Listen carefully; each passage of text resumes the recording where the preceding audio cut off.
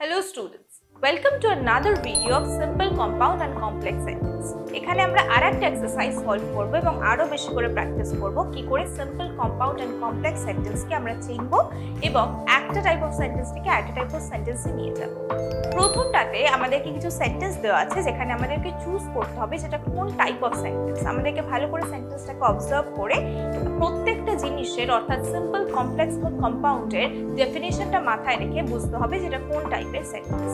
প্রথমে চলো আমরা সেন্টেন্সটা পড়ি। In spite of several efforts, the student failed. এটা একটা সিম্পল সেন্টেন্স। কেন? কারণ আমরা দেখতে পাচ্ছি এটার মধ্যে একটাই সাবজেক্ট এবং একটাই প্রেডিকেট এবং একটাই ফাইনাইট ভার্ব আছে। তারপরেরটা দেখো, I believe that he is honest.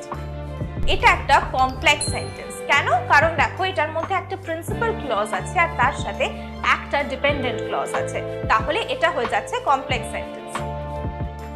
তারপরেরটা, he is rich but he is kind. এটা একটা কম্পাউন্ড সেন্টেন্স। কেন? কারণ এটার মধ্যে আমরা দেখছি দুটো প্রিন্সিপাল ক্লজকে একসাথে জয়েন করা হয়েছে। he is rich, he is kind, এই দুটোকে একসাথে জয়েন করা হয়েছে বাই আ কনজাংশন, যেটা হচ্ছে but। তারপরেরটা, he brought home a chocolate that was gifted. এটা একটা কমপ্লেক্স সেন্টেন্স। কেন? কারণ এটার মধ্যে আমরা দেখতে পাচ্ছি একটা প্রিন্সিপাল ক্লজ আছে এবং তার সাথে একটা ডিপেন্ডেন্ট ক্লজ আছে যেটা প্রিন্সিপাল ক্লজের উপর ডিপেন্ড করছে। যেমন দেখো সেন্টেন্সটার মধ্যে he brought home a chocolate, এটা হচ্ছে আমাদের main clause, that was gifted হয়ে যাচ্ছে আমাদের ডিপেন্ডেন্ট ক্লজ যেটা প্রথম পার্ট অফ দ্য সেন্টেন্সের উপর ডিপেন্ড করছে নিজের মানের জন্য, তাহলে এটাকে আমরা বলছি কমপ্লেক্স সেন্টেন্স। তারপরেরটা দেখো, she is beautiful and intelligent. এটা একটা সিম্পল সেন্টেন্স। কেন? কারণ এটার মধ্যে একটাই সাবজেক্ট আছে she আর তার সাথে একটাই predicate is beautiful and intelligent আর তার সাথে একটাই ফাইনাইট ভার্ব অর্থাৎ is, and as we know finite verb কোনটা হয় যেটা ডাইরেক্ট রিলেশনশিপ থাকে আমাদের সাবজেক্টের সাথে। এখানেও দেখছি ঠিক তাই রয়েছে, is এর ডাইরেক্ট রিলেশনশিপ রয়েছে আমাদের সাবজেক্ট she এর সাথে, তাই জন্য এই পার্টিকুলার সেন্টেন্সটা হচ্ছে একটা সিম্পল সেন্টেন্স।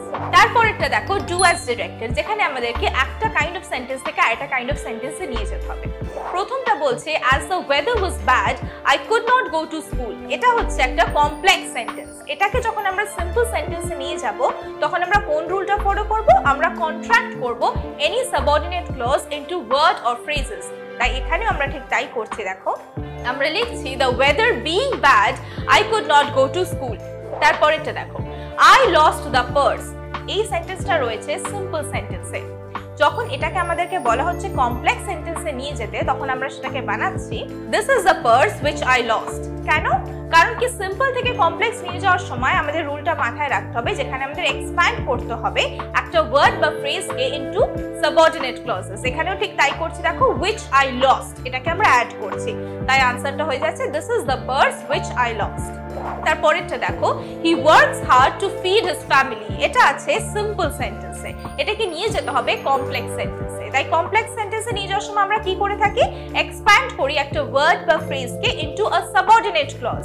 এখানেও দেখো ঠিক তাই করছি, he works hard so that he may feed his family. আমাদের এক্সারসাইজ এখানেই শেষ হলো। আশা করি তোমরা বুঝতে পেরেছো।